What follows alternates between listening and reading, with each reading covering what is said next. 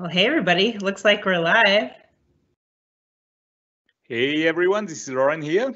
And yes, indeed, it looks like we are live. That's awesome. So we have a bunch of people on the call here, moderators, René in Germany, Christopher in France, Desiree in Seattle. How are you still awake, Desiree? That's amazing. We have Terrence. We have a nap earlier. What that? A little nap earlier. Yeah. All right, and I'm based in Zurich, Switzerland. We'll be starting on time because I'm Swiss, and if I don't start on time, they don't, they come to arrest me, apparently. But right now we're early, so this is just your pre-game show, everyone. Yeah.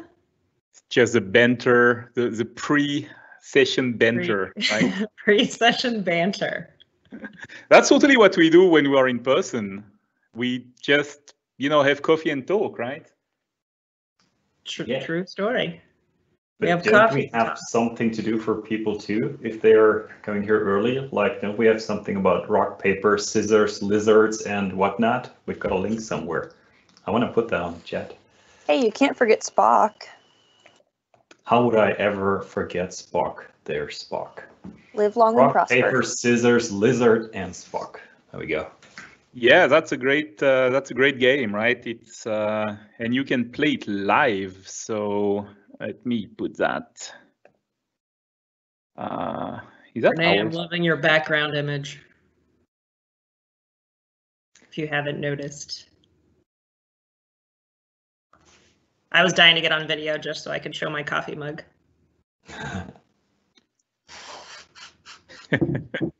Where are the matching earrings, Desiree? Oh, wait. All right. I'll wait till I'm back on camera and then I'll show you what I got going on for earrings. All right. These are some dice earrings. A little Millennium Falcon love there. Thank you for noticing or asking. I figured if you had the mug going, you probably had some other accessory going too. I know you better than that. Hey, I'm missing out seeing everybody in person. I had to dress up for everyone today. For myself, really. So, Renee, I see you're on camera. Where are you joining us from today? Well, it's Mars or Moon. I don't know. It's been a while since I landed with that thing there. So, but typically, if I'm not on Moon, it would be Germany. So I think we all got the big advantage of the time. It's not too late here. We just had a session where the speaker closed the session. It was like, what, 2 a.m. for him? So much better here. Almost 1 a.m. here. Wow. I had my 10 p.m. coffee just to be here with you all.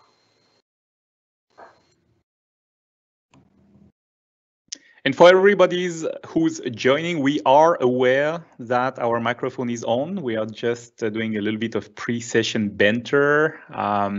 Thank you so much for joining. I'm Laurent Bugnon, and I am here in Zurich, Switzerland. We have amazing weather today. I can see snow on the mountains, but it's actually quite warm here.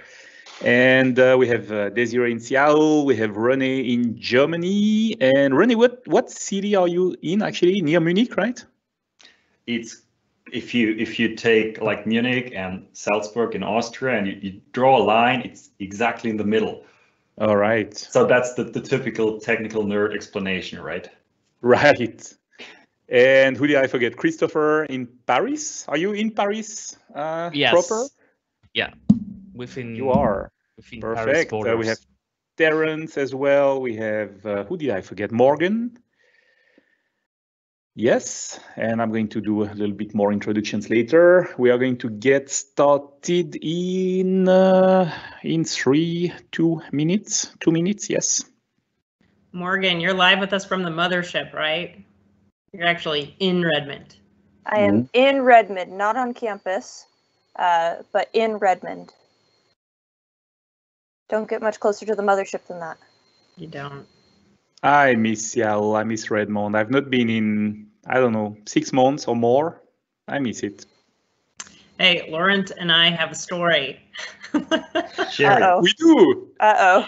We do have a story. So, I mean, obviously, Laurent doesn't live anywhere near me. I've known him as an MVP for a while, a while ago. And almost 20 years. Wow, indeed. I don't know how many years ago this was, but I was in Capitol Hill. I know nobody. I'm in Seattle, and Capitol Hill is the area that I live in. And I really don't know I've never run into anybody that I really know. I'm not from Seattle originally, so I never bump into anybody. And I'm literally heading into an establishment that I can throw a rock from my house, and a car's going by, and did you honk or wave or snagged my husband? I had literally just landed. My kids were sleeping in the back, coming from Switzerland. We were totally jet lagged, and I see Desiree walking on the street. And I think I rolled my window and I parked middle of the street, and I came to hug you. Right? You were like a sight for sore eyes. Is that Laurent? Like, what is going on here? Where am I? All right, almost ready to go live. Oh,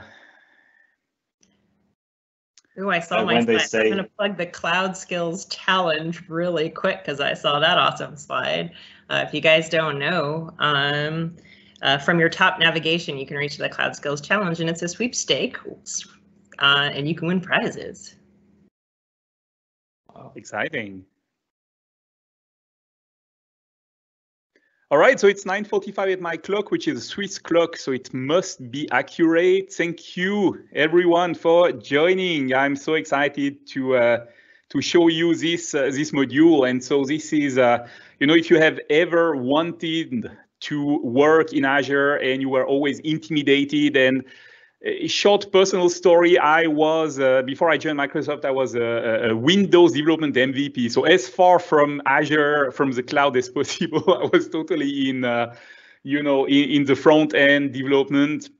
And I kept thinking to myself, oh my God, I need to check this Azure thing because all my friends who are very clever, much more clever than I am, are actually doing Azure, and I really need to check it out. And I was so intimidated, I was not sure where to start. And that was before we had amazing resources like Microsoft Learn, docs.microsoft.com and everything.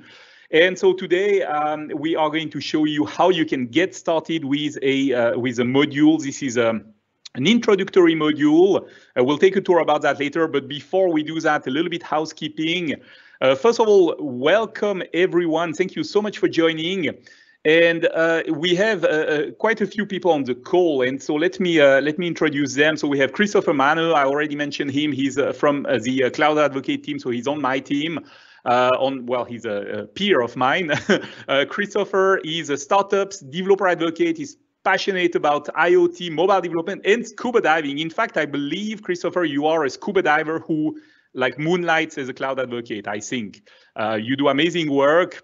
But really, scuba diving is the passion. We have René Rupert, who is a senior content developer on the Microsoft Learn team, and he's creating virtual instructor-led experiences based on Learn's content. We are working together, René and I, on very exciting stuff, so stay tuned. And in his spare time, he enjoys sailing the Mediterranean Sea, which is also super exciting. So you have René on top of the sea and Christopher below the sea, if you didn't get it so far.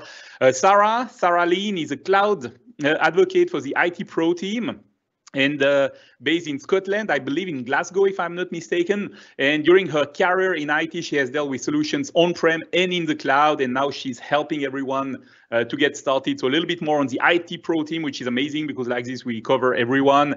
Morgan, developer engagement for the IT Pro team. Morgan is a developer engagement PMM. I was on the wrong line. Passionate about empowering developers around the globe, and in her spare time, she's hiking. You should come here, Morgan. We have so many beautiful trails. Reading a good book, hanging with her dogs, which is a good thing to do. I don't know if anyone saw the animal cam. We have actually an animal webcam running on the Build website. Terence Tang, he's working as a developer engagement for Azure, focused on analytics, insights, data infrastructure, passionate about community building, and very excited to engage with everyone in this build. And Desiree works in Azure developer engagement as well. But I know her from way long time ago, from her time as a Microsoft MVP community manager. I was an MVP for a long time before, and Desiree was kind of managing was managing my group, not kind of. And so she wanted me, and also from me and from her, to give a shout out to everyone who's an MVP, who was an MVP, who is going to be an MVP. The MVP program is awesome, so check it out. All right, so housekeeping. This session will be recorded, and we will be posting that later, so keep an eye on that. If you have questions, use the chat window, because we have all the moderators there and they are going to be able to answer that.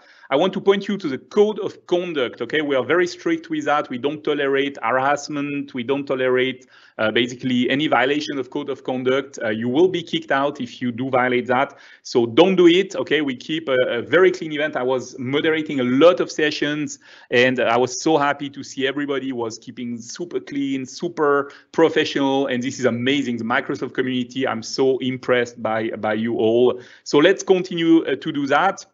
And so for the Microsoft Learn module, you are going to join me at this AKMS. This is ak.ms/learn/intro Azure.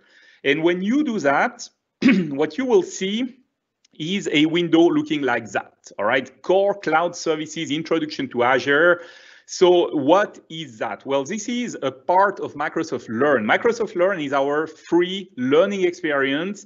You log in there with an account, all right? It can be here, I'm logged in, as you can see, with my Microsoft account, but you could be logged in with Hotmail, Live.com, Outlook.com, which is more modern these days.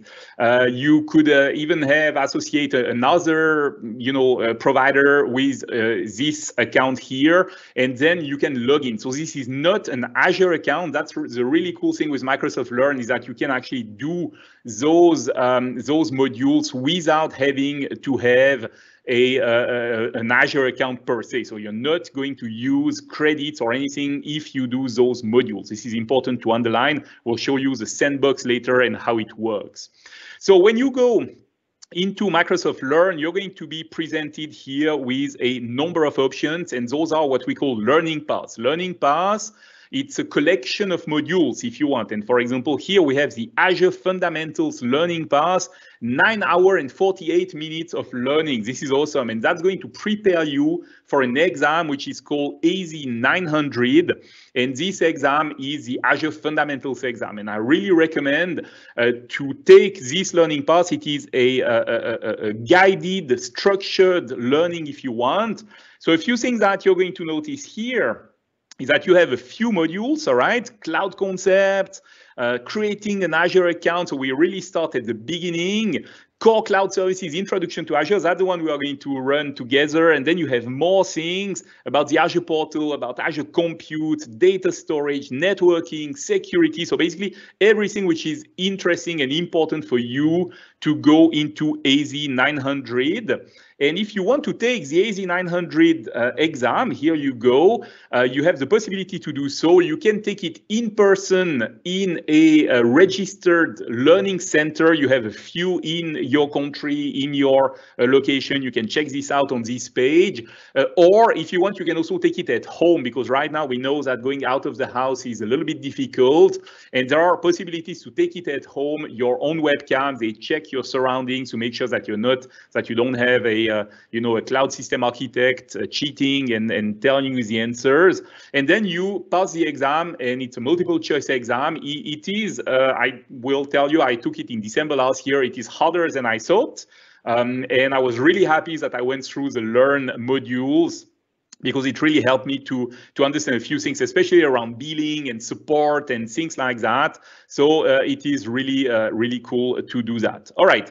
So when you are in there and you decide to do a module, you see that those modules are assigned a number of XP experience points. Okay, so it is a gamification, and then you can actually gain some levels. You can gain some experience points. And you can also gain some cool badges. So basically you can show that to your boss, to your manager, to your colleagues, and you can kind of show off and say, hey, how many experience points do you have? Because you see, I have a lot. And so that's kind of a cool gamification of all that. And so let's, I think at this point, we understand how Learn is working. So let's go into this module. And as you can see, you have a number of things here going on. So we are going to get started directly at the introduction. All right. And here you see an introduction to the cloud and to Azure. And so, yes, the cloud is all buzzing with buzzwords, scale, elasticity, microservice, blockchain. All right. Because these days, if you want, venture capitalist money, you need to have blockchain. But it is really not a fad. It is really growing so much, and it is exciting to see actually the growth. First of all, a lot of really big companies use Azure. 90% of Fortune 500 companies run on the Microsoft Cloud. And Azure is pretty much everywhere on the globe. It's very global. We have something like 61 regions. We have like 2 regions in Switzerland, for example. Why is it important to have regions close to your users? For multiple reasons. First of all, so that you can reduce the latency of your users actually asking the calling the service, right? Because even at Microsoft, we still cannot go faster than the speed of light. So we are going to reduce the distance, and that's going to reduce the latency. So that's one thing. Another thing is that maybe sometimes you want to keep data in a specific location. I know that in Switzerland, this is very important for our companies, financial companies, banking, insurances, etc., to have their users' data in Switzerland. There are some rules and regulations around that. And so if you want to be compliant, you need to have that. Also, another reason which makes it good to have data in multiple locations is that if something happens, let's say in Geneva, which is one of the regions in Switzerland, then we are going to take over with a copy of the data in Zurich, and it's still in Switzerland, but it is far away enough that we can hope that whatever affected Geneva, maybe they had an electricity outage, maybe there was a big thunderstorm or something like that. In some regions, you have earthquakes, you have fires. I mean, you can imagine that it can be a problem. Then we are going to fail over to another region. So having many regions is quite interesting and quite important. In this module, we are going to understand more about Azure. I already gave you a little bit an introduction now, and we are going to deploy and configure a web server. And this is why I'm so excited about this session, because even though we are going to work in a sandbox without you having actually paid for a Microsoft Azure account, or without even having a free Azure account, if you go to azure.com/free, you can create a free Azure account. But here you don't even need that, and yet you will be able to publish a website and to access this website and to show your family what you actually achieved. So this is really cool. We are going to do that, and we are going to deploy and configure here a WordPress website. And like this, you will see exactly how it works. We are going to learn also how you can scale up your website so that you have more power. We'll understand the difference between scale up, scale out. And then we'll use Azure Cloud Shell to interact with the web server. So a lot of this demo is going to happen here in the Azure portal, but some of the demo is also going to happen in the Cloud Shell. So I have here a Cloud Shell open. And as you can see, this is a cloud, this is a shell environment inside the web browser. I can use Bash or PowerShell to type things. Here in the demo, we are going to use a Bash. And inside there, you can type, for example, AZ, and this is the Azure command line interaction. It's a full-blown environment. You have also a file system, so you can do some Git clone directly into your web browser here. And this is backed by some machines in Azure, so it's really interesting and cool. And the rest of the demo we'll do in the Azure portal. I'll give you an intro of the portal a little bit later, and I'll show you some real things going on. All right, so at this point, if you are ready, first of all, make sure that you are logged in with an account here, and make sure that you take a note of the account. If you have multiple accounts like me, it can be a little bit confusing. So make sure you make a note of this account. And here, as you can see, I'm logged into the same account in Edge as in this window here, and that's going to help us. So let's move on to the next step here, the next unit. What is Azure? Azure is Microsoft Cloud Computing Platform, which always strikes me as very funny because it is Azure. Azure in French means blue, and yet we are talking about the cloud. And so, you know, if the sky is blue, you don't have clouds. But nonetheless, it's a great name. I love this name. And Azure has been expanding very fast. It is really awesome. We have a lot of really cool initiative also around being green, you know, saving power and everything, which is of course, you know, a topic of interest when you are in the cloud. So a lot of good initiatives. Those small videos, we have a couple of small videos in the module. I'm going to let you check them out on your own. I don't want to play them here over, you know, the stream, but check them out. And so a few definitions. Cloud computing is interesting from a financial standpoint. It's a different way to pay for your resources. Like, for example, if you have your own data server in your enterprise and suddenly you notice that, oh no, it's, you know, I need to scale up or scale out, I would say, or even scale up as well. I need more power. Then you're going to order maybe another data server and you have to advance the money, of course. So it's what we call a capital expenditure. You pay in advance for a hardware that you don't know yet how you're going to use it. Okay, you don't know if you're going to use it to its full capacity. You don't really know what kind of capacity you need in advance, because what's going to happen in 6 months, in 1 year, in 5 years, okay? And so on the other hand, if you go to the cloud, what's going to happen is that this is operational expenditure, OPEX. It means that you pay as you go. And if you need a lot of power, you're going to pay more. But probably if you need a lot of power, a lot of bandwidth, etc., it also means that you have a lot of users. And so you're going to make more money. So at the end, you're going to pay for that, which is good for you.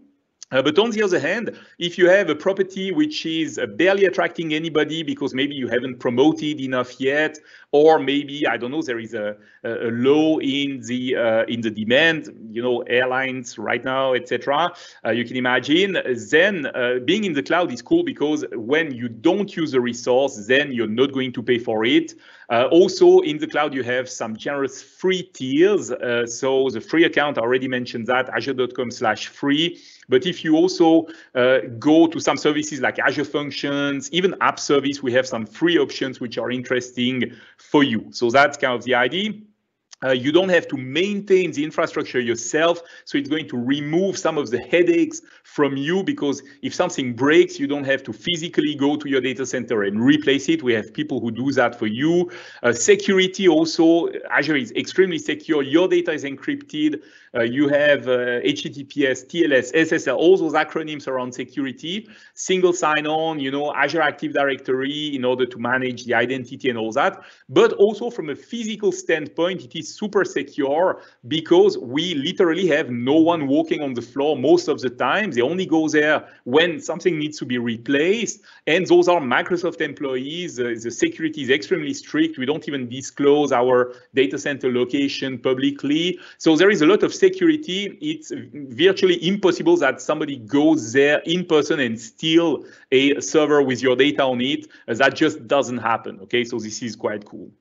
Now, a few things around moving to the cloud. Why should you move to the cloud? What we notice is that people, enterprises are moving to the cloud in a gradual manner. And so they take advantage of something we call hybrid cloud migration, if you want, which means that they have some services in the cloud, some services on-premise. So one example of that, if you have super sensitive data and you still want to have a website accessing this data, but the website needs to handle, you know, scale up, scale down, capacity, etc. You can put the website on Azure, but on the other hand, the database can stay on your property. You can even have some very secure encrypted transmission between those services via things like ExpressRoute, for example, etc.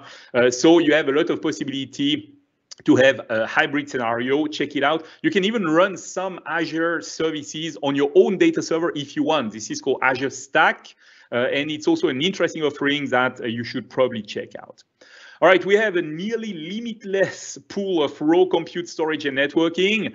It is true, sometimes we see some, difficulties in capacity because we have so much demand. But in general, really, Azure works well. We have few outages. And again, when we have an outage in one data center, if you configure it properly, you're going to have some failovers into other data centers which are going to take over. So very, very secure and easy to go up and down. We have a lot of services, interesting services. For example, here they mention cognitive services. It is AI exposed as services for developers. I love cognitive services. They make for great demos, but they also work great in production. And so you can check it out around custom vision, around speech recognition, etc.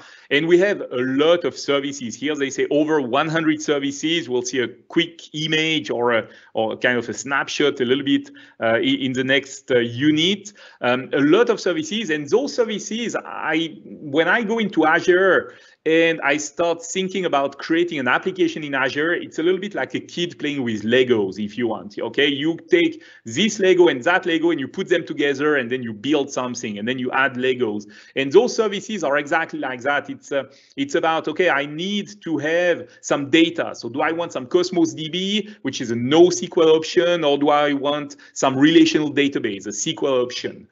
Do I want to have maybe some storage, okay? And then you connect them together. And then do I want to have some computation? So maybe I need an Azure function, a serverless Azure function. It's a way to run code in the cloud, but without having to worry about infrastructure. And then I need to connect those together. And so we have something called Event Grid, for example, or we have Cosmos database triggers. When something happens in Cosmos DB, then the function is going to be executed. And then maybe you're going to send that to a mobile device via notification hub, for example, the Azure notification hub, which allows you to send notifications to iOS, Android, Windows devices, even Baidu devices, etc. And maybe you want to also save that to a document, or maybe you want to send an email. And for example, you have logic apps which help you to do that, etc., etc. So you compose your services and then you build your application this way. So it's quite exciting. Here in the next unit, we have my good friend and colleague Sonia Cuff here, who is giving you an introduction to Azure. I will let you check this video on your own. But here is a picture I was hinting at. It's a snapshot, if you want, of all the services we have. We keep adding services all the time. My favorite services, I would say, they go about storage accounts. Storage, you always need storage. Storage is extremely cheap. It's easy to use. And it's basically a fundamental base for my other services. I love Azure Functions. I build a lot of Azure Functions these days to automatically process changes in my documents, etc. That's really cool. Logic apps, I discovered Logic app. I'm a developer, all right? And so I love code, but I have to say Logic apps, it's a low code solution. It's a solution where you don't really type a lot of code. You can still type code if you want, but mainly you're going to connect connectors together, actions together in a block way. And this is really exciting to do so. And you're going to have some really cool actions. If you do that, for example, here is an example of Logic app. Here, you can see here in the web portal, I created this Logic app. I can edit it, and then you can basically here create, using a visual designer, some actions. You have branches, you have if then else, you have some for loops. So you have all kinds of things which are really cool. Of course, around the web app services, my own website is running in an app service. And so here, if I take a look at my dashboard, you may wonder what I'm doing here. This is the Azure portal, and this is a dashboard. Dashboards, you can create a number of dashboards, and you can then add some shortcuts if you want. So this is like my home on Azure. And if I go into my own website, which is running here, you see that I have some data, so I have some information. Everything is instrumented. You're going to get tons of information. Here I have a few 500 errors. I will need to go and check what's going on here. But I see the data in, data out, and I can always take those items and put them in my dashboard. So for example, I'm going to take here the data in graph and pin it. And I'm going to take here the number of requests, and I want to keep an eye on those 500 errors here. And so if I go to the dashboard now, and refresh, you will see that those are going to be pinned here. They were a little bit further down. And then after that, I can compose my dashboard. So I can click here the edit button and I can move things around. For example, I can say, all right, I want to move this graph here. I want to make it maybe a little bit smaller. And let's take this one here and let's make it a little bit smaller as well. And then when I'm done customizing, I have my image here and you see that they are correlated. So it's cool. I can see what's going on. So a lot of things here in app services, which is what we are going to deploy later. You have also a lot of features around for example, authentication authorization. You can set identity here and manage identity on your website if you want people to log into your website, for example. We handle backups, all right, so you don't have to worry about that. You can set up custom domains if you want to have, like, for example, in that case, it's running under galasoft.ch, so it's a custom domain. I have a certificate for that, so I have HTTPS. I can also scale up and scale down. So if I click here, we'll see that a little bit later in the module as well. I can choose another plan. What is a plan? It's basically telling me, all right, you're going to have here 1.75 gigabyte of RAM. And if I click here to see a little bit more details, you have custom domains are included. For example, we have traffic manager, we have 50 gigabytes of disk storage included, but I can also decide, all right, at this point, I want to go to a bigger one because I have some capacity issues. And so I can decide to scale up. Scale out, on the other hand, this is slightly different. It means that you can configure that so that if you reach a certain threshold, a certain rule, automatically we are going to provide you an additional web server and maybe a third one and maybe a fourth one. And since you pay for what you actually consume, it's quite interesting because it's going to tell you, all right, if you have a lot of traffic, you're going to pay us a little bit more, but it also means that you have more revenue because you have more eyeballs on your website. On the other hand, if you have less traffic, then we are going to scale down and then you're not going to pay as much. And so you can configure manual scaling, or you can even do a custom auto scale where you can define some rules. And so this is quite interesting for you. A few other things which are very interesting in app services. The monitoring is really super interesting. I use that all the time. So you have a few options. First of all, there is application insights here. Application Insight is going to automatically check out what's going on in your code. And it's also going to show you some custom events. So you can also instrument your code. Here you have also some other monitoring solutions. For example, you can have logs. And if I go into the logs here, you see that logs right now is turned off. But I can turn it on. It's going to turn on for 12 hours. I turn on with information, and I'm going to save that. And as soon as the logs are turned on, I can either download them from FTP, which is a little bit clunky, or I can log into my log stream here. And what's going to happen is that it's going to show me what's going on in my website in real time. So if I go here now and log into my website, all right, it is loading, website is coming up, and here I see some logs information which are coming up. Those are custom logs that I added in my ASP.NET website, but you could have also all kind of custom events coming up. So it's quite interesting to keep an eye on what's going on, what's going on in your website. You have metrics, you have all kinds of things that you can monitor, so that makes things super, super convenient. So it's one of my favorite services. We have tons of services here. If I go back to the docs here, tons of services described.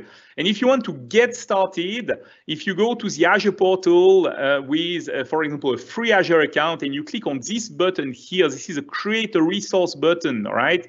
Click here, it's going to take you to the getting started page, and here you have always some quick starts and tutorials. So you can click here, for example, for the web apps, and it's going to help you by showing you some short 5-minute, 6-minute videos, some short exercises that you can do. For example, my first Node.js application, my first PHP application, first ASP.NET Core application, etc. You have tutorials, you have all kinds of links, so that makes it really interesting.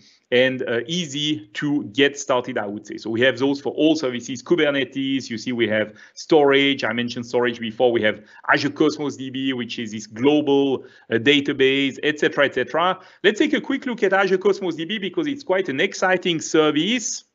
Cosmos DB is a database, all right? So here I can create one, but instead of creating one, I will check if I have one available to see, because like this, we're not going to lose any time with that. So here, for example, I have an instance of Cosmos DB that I'm using for demos. And this instance is going to run globally or to be available globally. So how does it work? For example, I can go here in replicate data globally, and I will say, all right, I want my data, here it is in Eastern US. It's good, but it's only one region. It makes me a little bit uneasy because first of all, it's far away from me in Europe. And second of all, if something happens in Eastern US here, which I don't hope, but you never know, there can be a thunderstorm and then they run out of electricity, then suddenly my data is unavailable for a while. What I can do here is put a copy in Western US. I can put a copy down there in Sao Paulo. Here, we can put a copy in South Africa right now. For me, because I'm a Microsoft employee, I cannot do that right now because we are reserving capacity for our first responder, for emergency systems. But for you as a user, you can actually do that. Here it's a free subscription. I'm not paying for it, so that's why I see that. I can put one in Australia, why not? I can put one here in Korea, etc. And of course, I don't want to forget Western Europe, right? This is close to where I am. And then once this is done and once I save, it's going to start replicating the data. And this is really exciting because you also have a free tier in Cosmos DB. And so when you create a new Cosmos DB account, you can actually say, all right, I want to use a free tier. And that's going to give you quite a lot of capacity, quite a lot of bandwidth. And then if you exceed those free values, then you're going to start paying. But it allows you to get started. And maybe if you have a small website that you want to power, but this website is used by people around the globe, that can be a good solution. Like this, you reduce the latency. We have a lot of interesting metrics, so you can check the metrics here, and we are going to guarantee you quite a lot of things. Like, for example, we guarantee below 10 milliseconds for a read operation, and we guarantee also below 10 milliseconds for write operation. So in that case, I'm going to write, for example, here in Western Europe, and then my data is going to be replicated worldwide. I can totally decide how the data is replicated. I have options to do so. We also have an SLA service level agreement on availability. You see that we guarantee 99.999%. It means that we guarantee you that the database will not be out of service for more than 6 minutes per year. Okay, that's huge. And of course, if you want to have even more availability, then you can replicate your data, and like this, you even reduce the risk that one of these databases will be out of service. So we have a lot of things. If we exceed those values for some reason, if we have less than 99.999%, or if we have more than 10 milliseconds latency, then you are going to get some money back. So it's quite interesting. All right, so those are just a few services that we have on Azure. We have tons of documentations about those, so check them out. Databases, VM, virtual machines, all right, it's a good place to get started because it's easy, but then you want to move to other things like platform as a service, PaaS, what we call things like app service, for example, that we are going to check later. DevOps, also interesting. If you do continuous integration, continuous deployment, you're going to love it. If you don't do continuous integration and continuous deployment, you should ask yourself why, because it's really important to have automated deployment, automated tests on your applications. And so we have Azure DevOps. We also have integrations with GitHub Actions.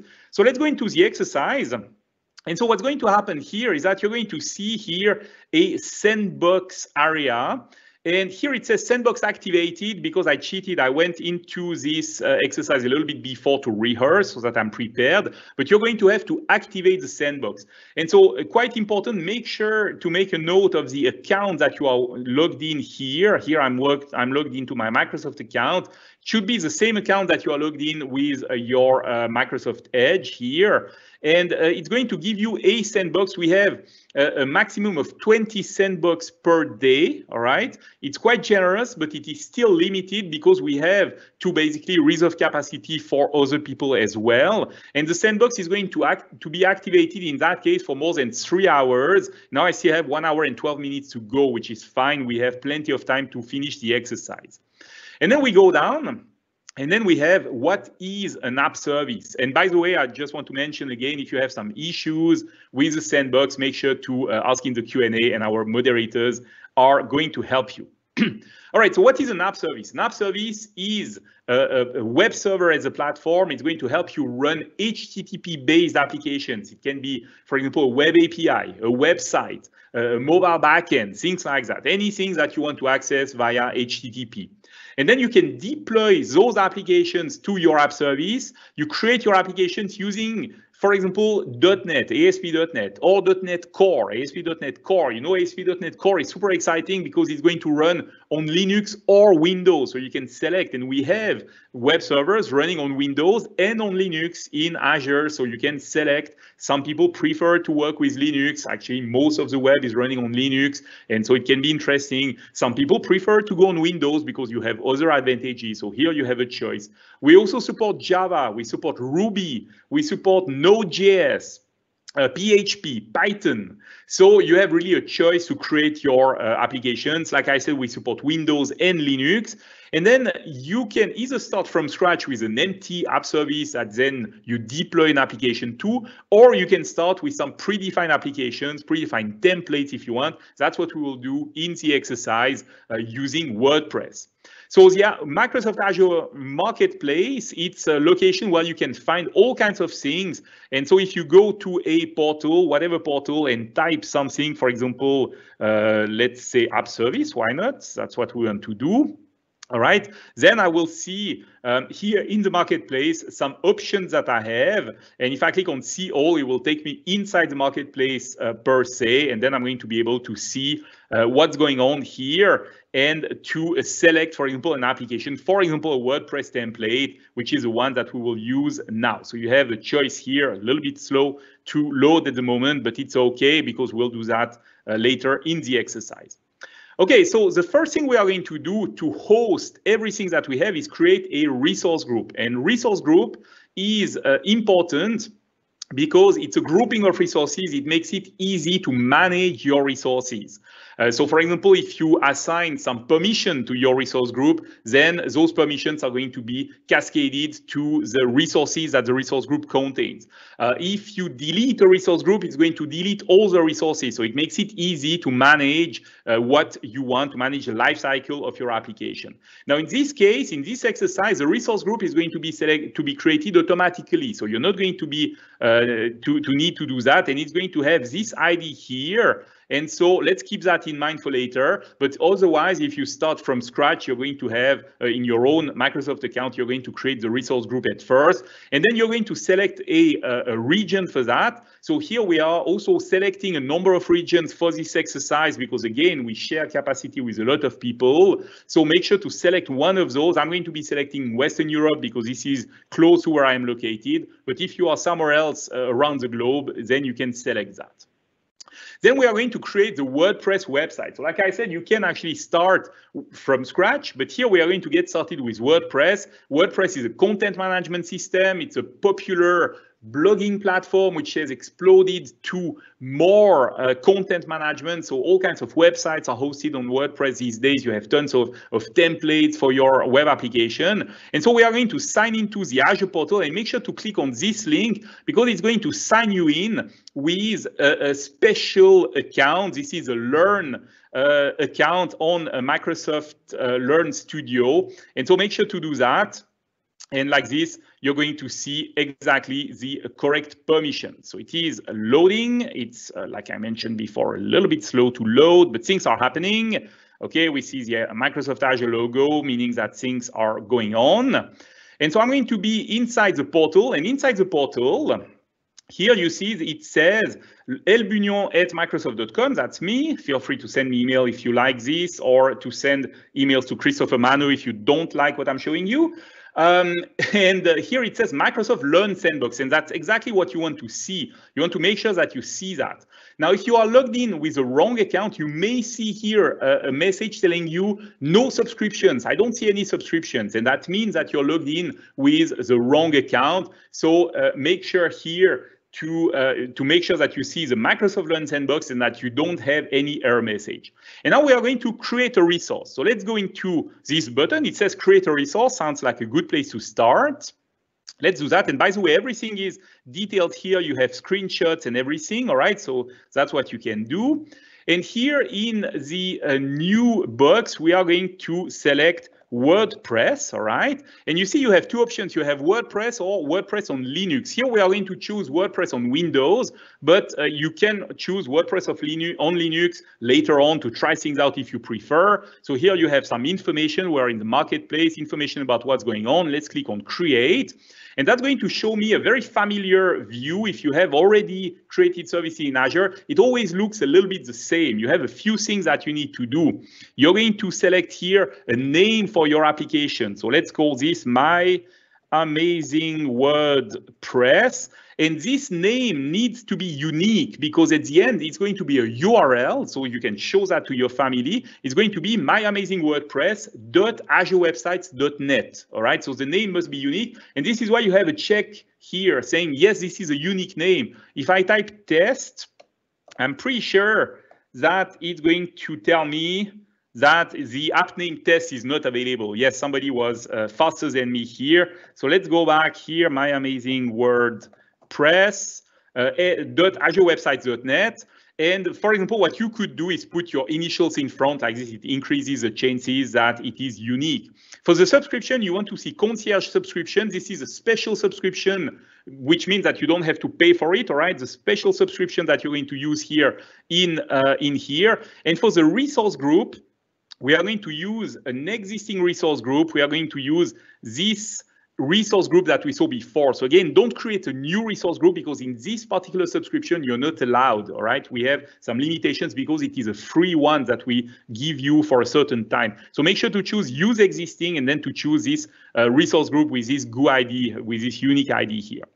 Now for the database provider, you could select for WordPress, Azure Database for MySQL, but we are going to select here MySQL in-app, which means that the MySQL is going to be a part of the WordPress service that you deploy.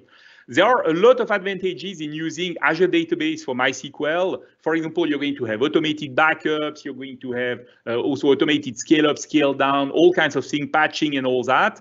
But here you don't have a permission to do that in this particular exercise because, again, this is a free account that we are giving you just for a limited time. So be careful about that. And then we are going to create a service plan. And so for the service plan defines what your application is going to be allowed to consume. So let's go here into the service plan. You see that I have a service plan which is selected. It says new plan. I'm going to click here. And right now, actually, it tells me that it is an S1 plan, which is not so good because it means I'm going to have to pay for it. So I'm going to create a new plan here. And inside of S1, oh, actually, we are not going to create a new plan. I'm sorry about that. We are going to go back. We are going to start with that, but then we are going to downgrade this plan to an F1. And F1 is a plan which is free. So it's great for development. It means that you're not going to pay anything. And then after that, when you are ready here, you can click on create, and that's going to start the validation of what you entered. So it's going to check again that everything is proper and correct, that you have all the permissions. And here, as you can see, I have some validation error around this service plan. So the service plan is a problem. And like I said, we are going to downgrade that. So let's go back here to create a new plan. I'm going to enter here my plan. For now, it's not super important here because it's local. I'm going to select the region. So like I said, we have a few regions that we can use. So I'm going to go into Western Europe here, which is close to me. And then we are going to take, for the pricing, we are going to take this free account. This is the one that I'm actually allowed to create. So the free account is located into dev test. All right, this is a development account, free here. And here you see I have 1 GB memory, which should be enough for what we are doing here. 60 minutes per day of compute time. Compute time is really when the app service is running, right? So let's check that up. Let's select this. So now we have my plan, we have my amazing WordPress. I'm going to create now, and now hopefully everything will work fine. So if you select S1, it's not going to work. That was a good demo here, like a failed demo indeed. And now you see that the deployment is in progress. So how can we see what's going on? You can always click here on the link, or you can click here on the bell as well. You see this bell is a notification area. It tells me what's going on right now. So you can have multiple deployments in parallel. I could have, for example, a Cosmos DB database or a MySQL database being deployed at the same time. Right now, we are going to just wait until this is complete. It takes just a few minutes to deploy everything. And then when we are ready, then we are going to be able to go into the actual thing. So while this is going on, let's go back to my own portal. I can show you a few additional things. I'll keep an eye on this one here for a moment.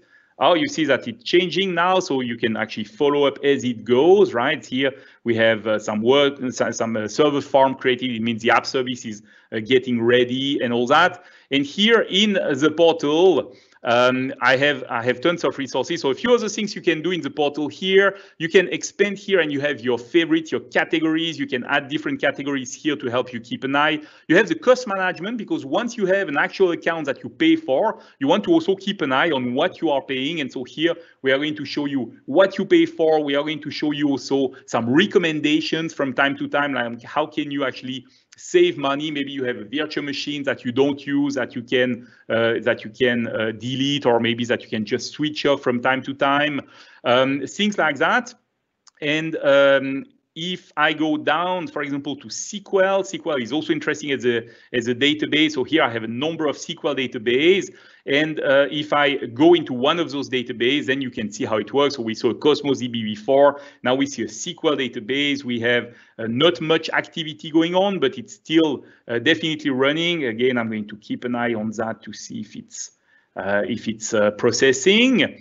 And here we can configure things like, for example, the advanced data security. Now, this is a super feature of Azure SQL. It means that it's going to scan my data from time to time, and it's going to warn me if something is not configured properly. For example, if I didn't configure a firewall, or if I have some cross-scripting attacks, for example, or some vulnerabilities of any kind, it's going to send me some emails as well.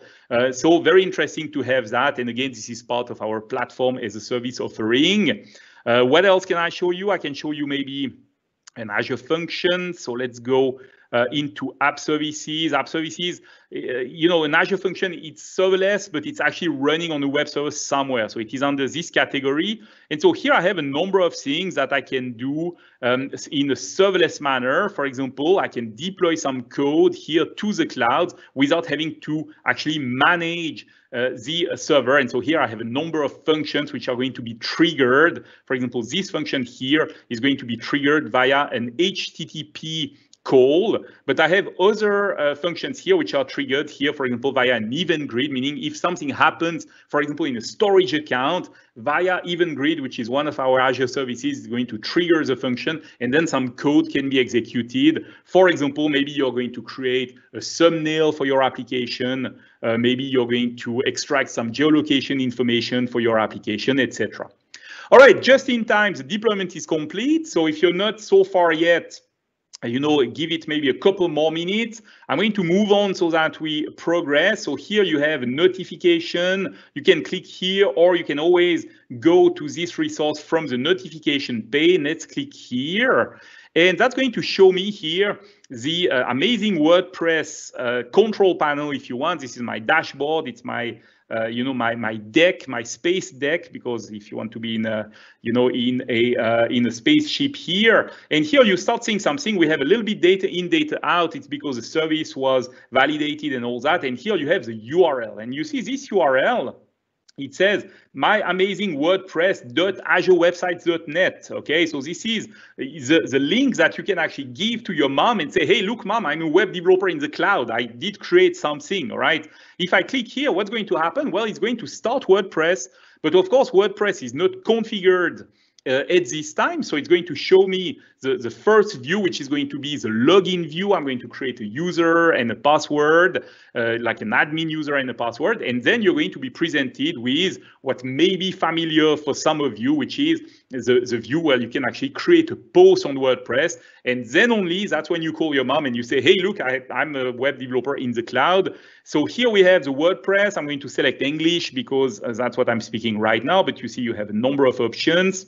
Then I can create a site title. This is my amazing WordPress. I think I said that before. We have a password which was generated here. I'm going to type a username here. I'm going to make sure to copy this password. Don't join me here. I'm going to add my Microsoft.com thing, and then I'm going to install WordPress. So this is basically going on. But what you see here is basically WordPress running on my app service. My app service is already configured and running properly, because otherwise I wouldn't even see that page. Here we are. Now we have the username and password. So now I can go and type this, paste the password that I copied before. And right now I should be able to log into the WordPress dashboard. I was running my website on WordPress before, so this is familiar for me. And now I can go into posts and I can actually have a post. I actually see I have already a Hello World post. That's awesome. Let's click on view. And this is going to start my WordPress instance. And as you can see, I'm using a totally standard template, but then this is where you can get crazy and go and change the template, change the view. You can even create a custom template for your application, etc., etc. So this is really cool. All right, so we have completed that step. This is great. Few things that are worth mentioning. We can check our work. It's going to actually log into the sandbox, make sure that you have done what you were supposed to do, and it's going to give you your experience points. Then you can move to the next unit. And here we can do a few things. So I'm already in the portal. We have already talked about those graphs and things. Let's talk a little bit about the scaling. So again, I told you we started here with an app service plan, which is F1 free. But once you are ready to go in production and you are running into your own account, maybe this is the time for you to start scaling up. So you can scale out. And here it's a free plan, so I cannot actually scale out. It's not included in this tier. Scale out meaning that we will add more web server to handle the capacity when needed, and then we scale down when you don't need it, okay?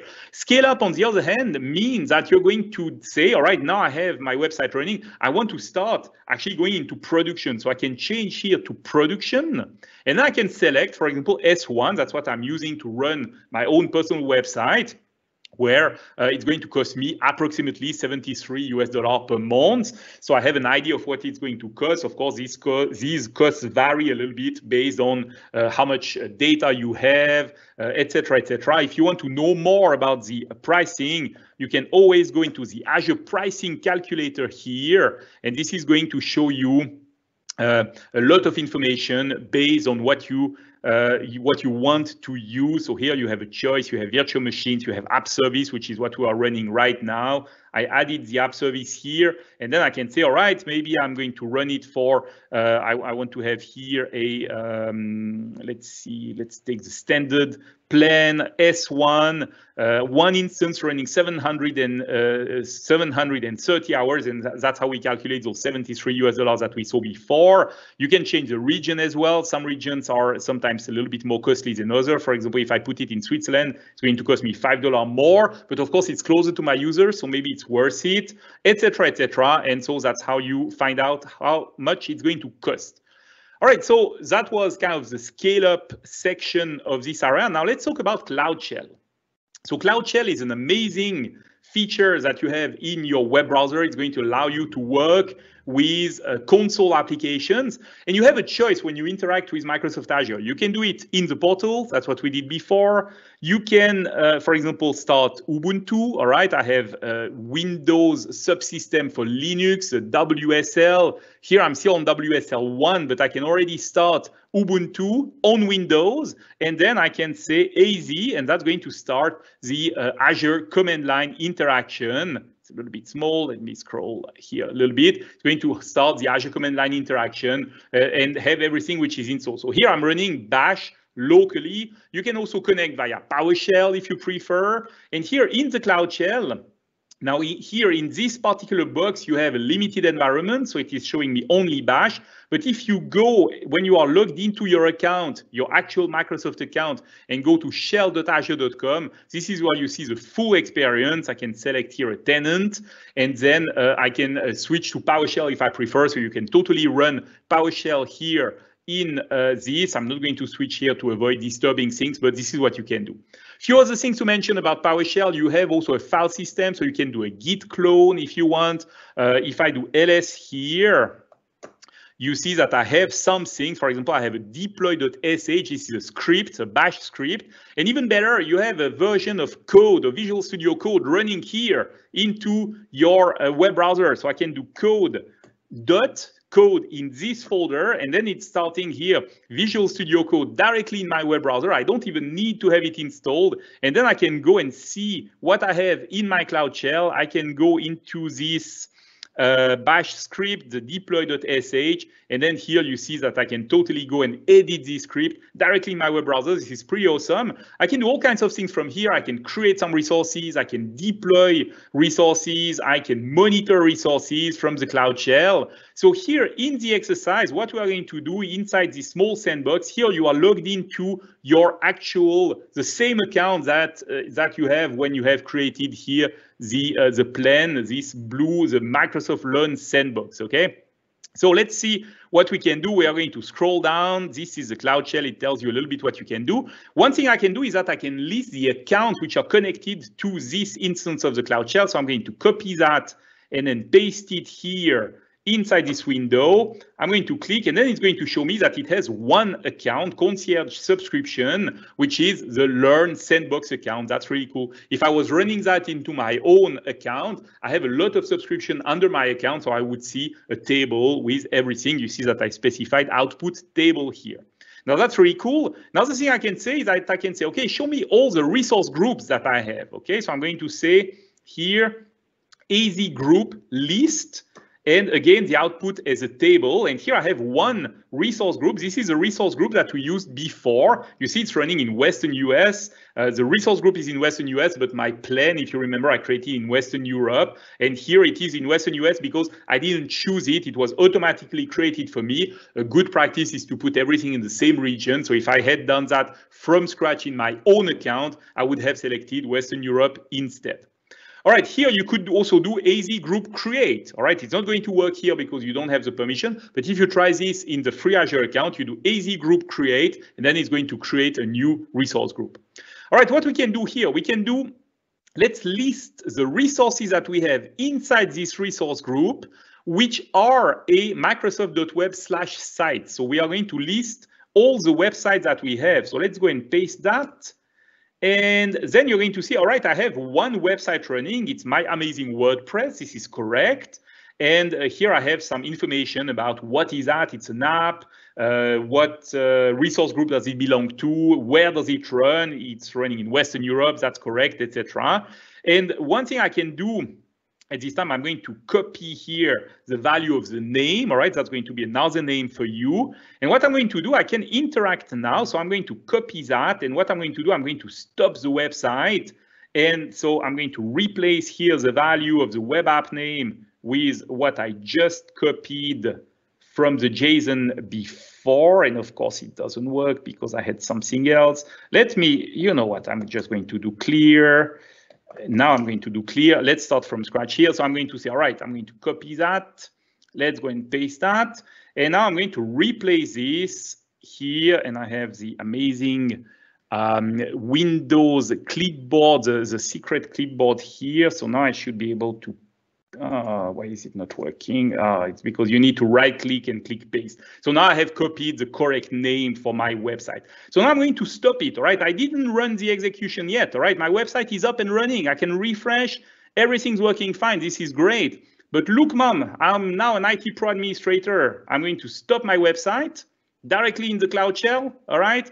And now if I go there, then suddenly it tells me, well, the website is actually not going to run anymore, all right? It just takes a moment to actually stop the website. Now it tells me 503, the service is unavailable. I have stopped my website, which also means that I'm not paying for it anymore. Now, of course, it's running on a free plan, so I'm not actually paying for it. But if you have your own website and you're very conscious about cost, when you have less demand, for example, you can even stop the website completely. Your users are going to see an error. Maybe you want to show a nice error message here, but basically that's how it works. We can totally restart the website. So I'm going to go here, copy that, and let's paste this. And then I'm going to do the same trick as before, where I'm going to take the name of the website. Here we go. Now I'm going to start this website again. It's also going to take just a few seconds to restart. So now it should be, the command has been executed. If I go and refresh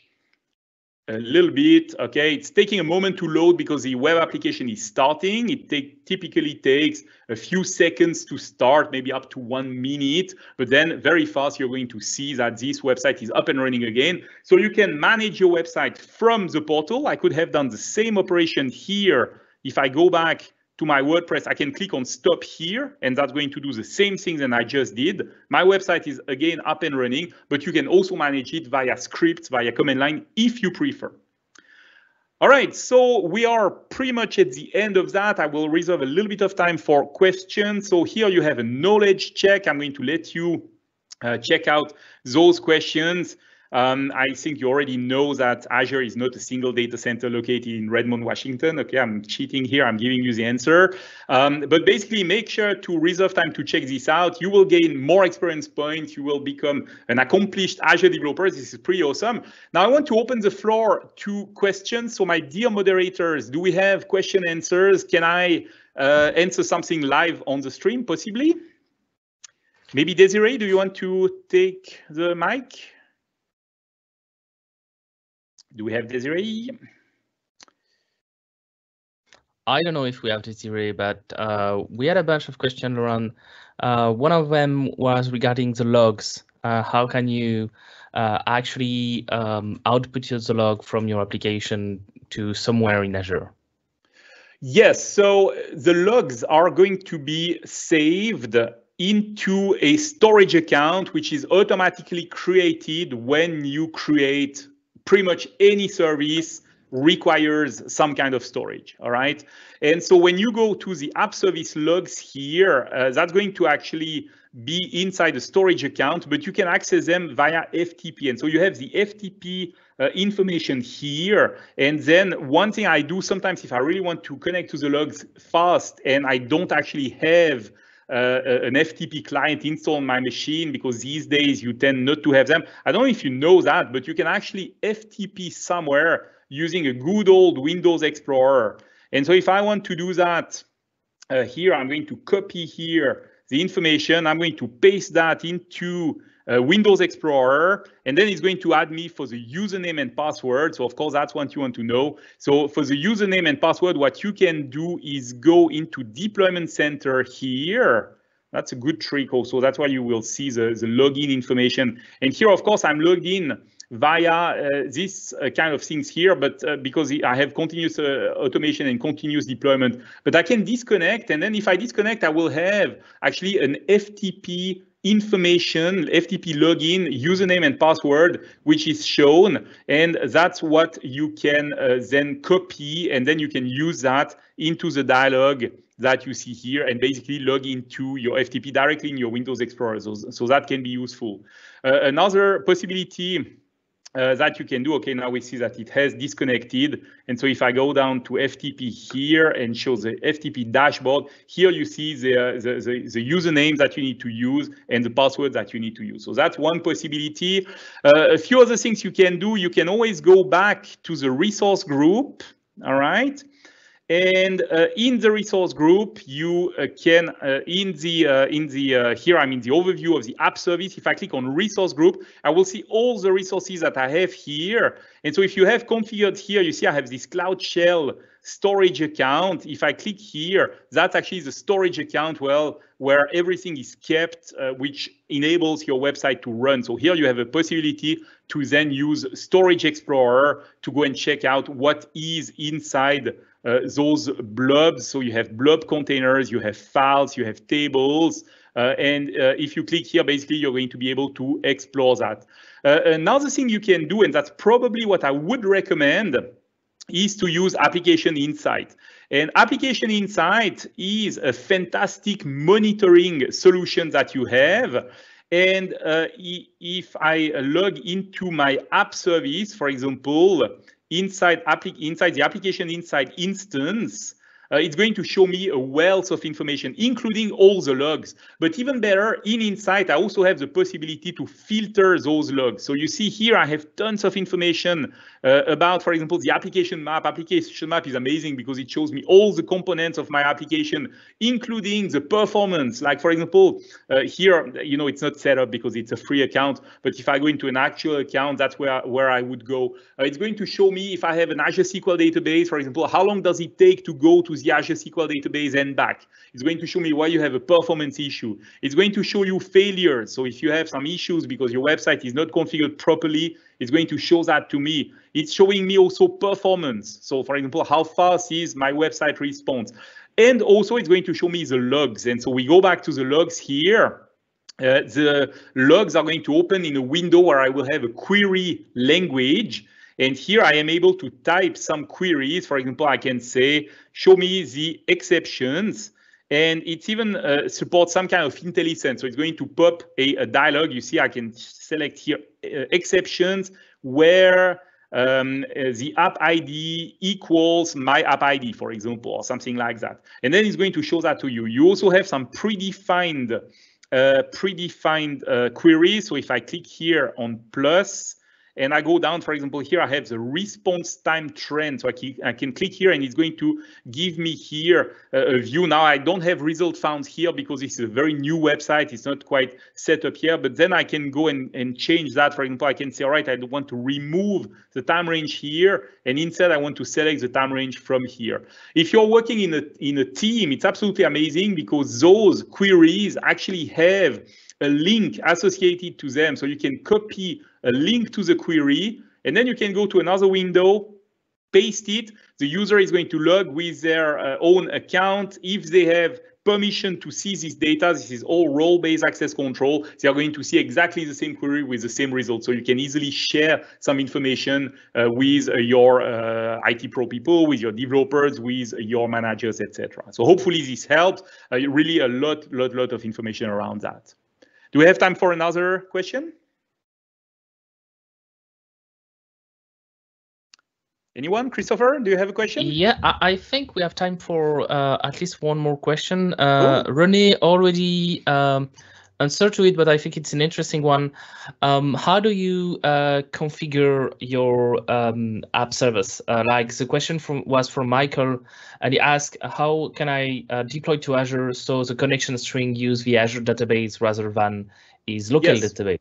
Yeah, that's a great question. So you have a number of options, and maybe the best case scenarios that I can do here is show you my actual app service here, my actual website, because it's going to make things a little bit easier to understand because it is a proper website which is configured. So a few things you can do. You can put connection string into a configuration dialog, and that can be interesting because it's an easy way to configure your website. So if you go here into an app service, this is my actual website running, all right? And if I go down here, I have configuration. I can click here.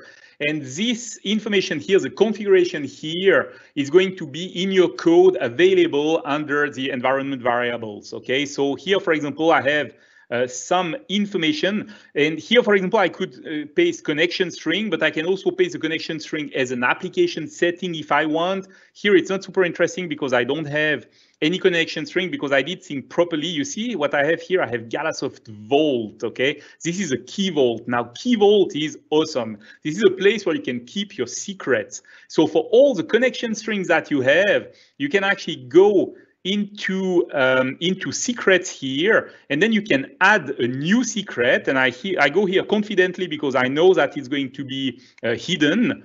And basically, I can go and I can generate a new secret. So I can show you how to do that here. And I'm going to set a name, and I'm going to set the value for the secret. And everything is kept inside Key Vault in an encrypted manner. And Key Vault is then accessible, for example, from App Service, from Azure Functions. It is accessible from AKS, from Kubernetes services, from all kinds of services. So that's a great place to keep connection string, username, password, these kind of things. The alternative option, like I mentioned, if I find my dashboard again, the alternative option would be to use connection strings directly inside the app service. It's not as secure as Key Vault, but it is also a possibility. I see that my dashboard is not totally up to date here. When you change the name, etc., it's going to kind of break the dashboard. So if you create multiple resources multiple times, make sure to use the same names. If I was able, it's a little bit dead right now, but if I was able to go there, basically the dialog you showed before, that the connection strings and the app settings dialog. And the cool thing with app settings is that you can also have different app settings for different environments. Like, for example, if I run locally, I'm going to have some app settings locally into my ASP.NET. I'm using ASP.NET Core mostly to develop websites. Into my ASP.NET Core section, I have a JSON file where it's called application.json, where I have all my settings. But then when I push to the cloud to deployment via either manually or via continuous integration, continuous deployment, then you are going to be able to specify other values. And so I can have totally a testing database, a staging database, and a production database if I want to have that. Here, I don't really see a website. Let me see if I can find an app service so that we can see that. While I'm going on, maybe we can also ask another question. Let me see if I find a good one. Oh, here we have Tailwind Traders. Tailwind Traders is our demo application. If you're not familiar with it, you go to tailwindtraders.com. And this is a demo application that we have. We have also everything on GitHub. So if you go to GitHub under the Microsoft account and look for Tailwind Traders, you will find the code and everything. So here, for example, I have a configuration, and I believe that this one should be configured directly inside the configuration panel into the app settings. Yes, so here we have a few configuration. For example, we have a Mongo connection string. And so I can show this connection. You see that's the connection string here. I can go and edit that. And here, this is particular to this web server. All right, so I could have another web server called staging, where I have the same name for the connection string, but another value, and that's going to go to another value. So here I have my connection string and everything. So that's a way to configure and to set your app settings. Okay. Great, just before the next question, I wanted to thank, we have some people who are sending us the links to their deployed WordPress. Nice. So it's great that some people went to the end of the Learn module with you and actually have deployed. That's fantastic. You guys are cloud developers, right? After 45 minutes, 55 minutes. That's awesome. This is cool. We have a question, and we have, I think, 5 minutes more. We have a question from an anonymous participant. If you make changes to the code, what's the time between making the bad change and having it reflected across your app service and across all regions if you deploy onto several regions? Yeah, this is a fantastic question. So experience made. So I use continuous integration, continuous deployment, and for my website I use Azure DevOps. And on some solutions, I also have a GitHub action used to deploy specifically Azure functions in my case. I would say that from the moment where I commit, so I usually work like that. I commit to a branch. So I open a branch on my GitHub.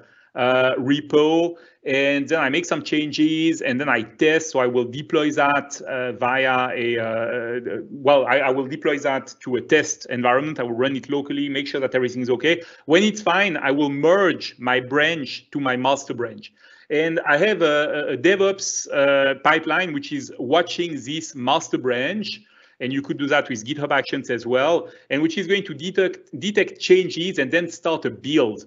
And what I do is that I have two environments. I have a staging environment and I have a testing environment and I have a production environment, and those are deployed in a row. But I have, because I'm using Azure DevOps, I have an approval gate in the middle, which means that I'm deploying to staging first, and then that takes typically, I would say, from a commit, from a merge to master to having everything automated into staging, it takes, let's say, 5 minutes. I would say 5 to 6 minutes, something like that.